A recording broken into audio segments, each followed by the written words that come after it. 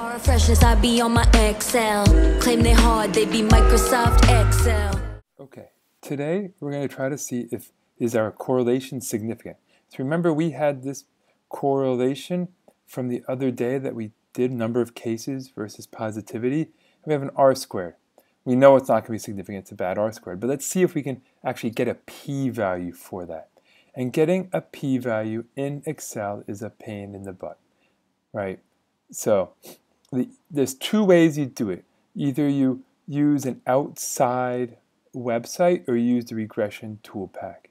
So what the first thing is, for the outside website, you need to know the correlation coefficient and the count. So if you want to do the correlation, this is really R, not R squared, and that will give you correlation. So I'm going to write correlation. So if we did that, we're going to do equals CORREL, and then you add your two arrays. Number of cases was our X, and positivity was our Y. So if we do this, that tells you how well they're correlated. That's the R. If you wanted the R squared, you literally just take this and square it, right? And now that matches our R squared on the graph. And you can also do in the reverse. So say you could calculate the R squared. So you do equals RSQ. We did this the other day. You do known Y's, comma, known X's, right? And you get that same R squared that's on the graph. And if you want the R, you would just do the square root of that. But you don't know if it's plus or minus, right? Because square root can be plus or minus. And see, it matches above. See, this is how you can get your R's and your R squareds. But now we want to know how many of them there are. I always use count because it makes my life simpler. So you do count, count, count. So now we know our count and our R.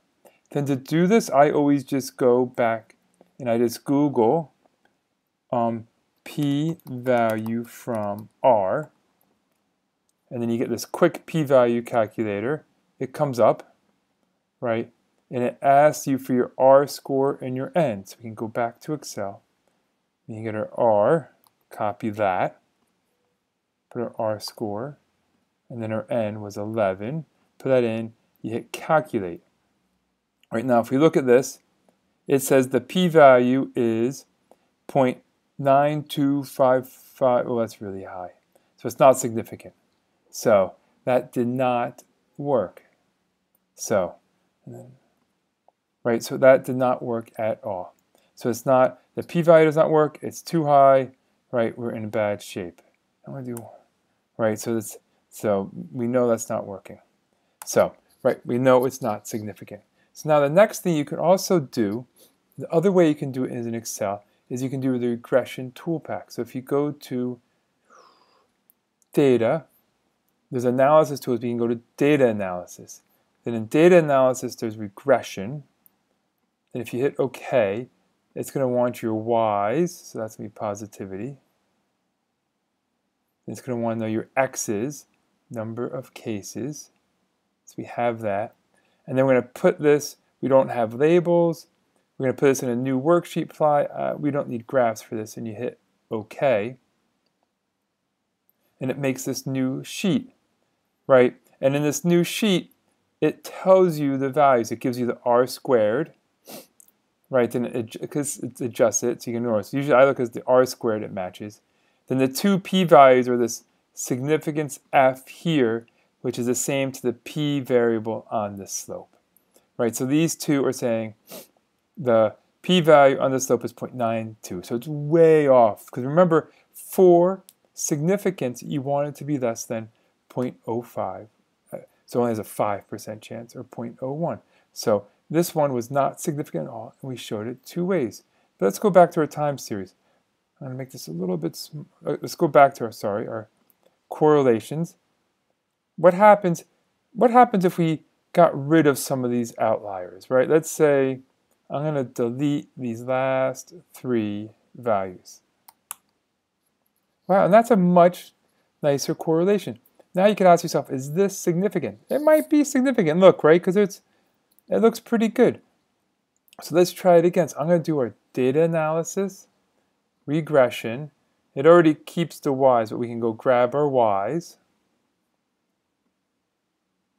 Then we can grab our x's. So we have them. It's going to be in a new worksheet file. This is where it gets messy in Excel. I don't like it. Because see, now all of a sudden we're in sheet 2. So we should have labeled these. So let's go back and label before we do anything. So sheet 1, this is all data, right? And this is up to, I think, December 20th, if I have it correctly.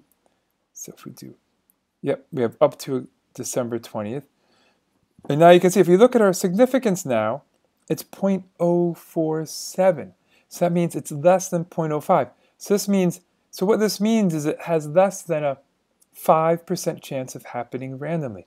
So this data could happen randomly 5% of the time, but that means most of the time it's probably correlated. So it probably happened like this. We could say it's significant at the p less than 0.05 level. So if you went back to here, you could say something like, you could put p-value, right? We could copy it back in, right? We could just copy the p-value, put it in here, and then you could say significant at p less than 0.05, right? So as you can see, Excel does not do this very well, but it's good to know how to do it when you're testing for significance. So either you do the data analysis tool pack, or you go and do it in an outside website. Good luck.